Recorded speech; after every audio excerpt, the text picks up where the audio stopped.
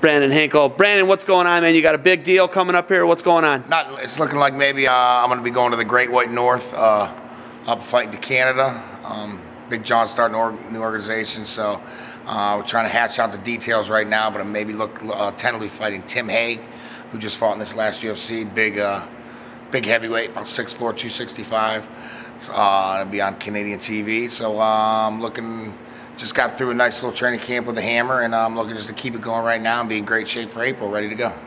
All right, you're going to be heavyweight. What are you walking around at right now? Walking around about 240, 245 right now, but I don't want to be any. I fight best about 235, so that's probably what I'll end up being fighting at.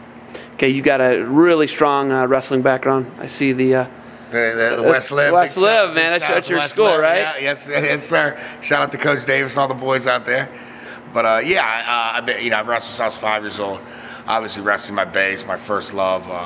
But I've been doing a lot of the boxing lately, and just trying to gain a new skill set to go with my wrestling. Where if I decide to keep it on my feet, then I will be able to keep it on my feet.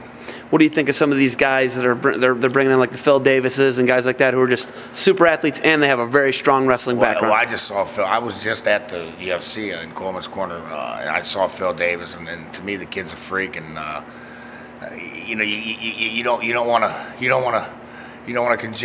conjecture on how he's going to do, but I think the sky's the limit for the kid. I mean, I don't know if the people that saw the fight. He hit an arm bar at the end. Don't even look like anyone even taught him it. He's so natural. So at 205 for him, the sky's the limit. The kid's maybe 22, 23 years old.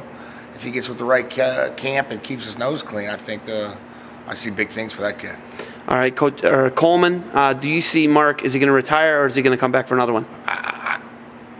To me, I think he's got some bullets left in him. You know, I mean, that's not going to be my decision, but he doesn't want to go out on a loss, and he had a great training camp. Didn't really put his game plan in action against Coach Schur, but fought Coach Schur, gave the fans a good showing, and who has beat Coach Schur at 205 in a while? It's no reason just to retire because Coach Schur beat you at 205. I'd like to see him maybe get back over to Japan, but I talked to Mark, and he's in good spirits, and he's going to take some time and make his decision.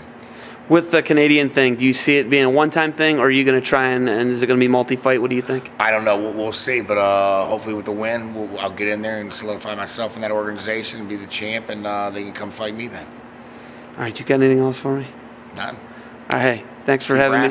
Keep wrestling. Hey, thanks for the time. Good luck, and hopefully we can find out where we can watch that Canadian fight. All right? Okay, I'll keep you posted. All right, thanks. Okay, thanks, man.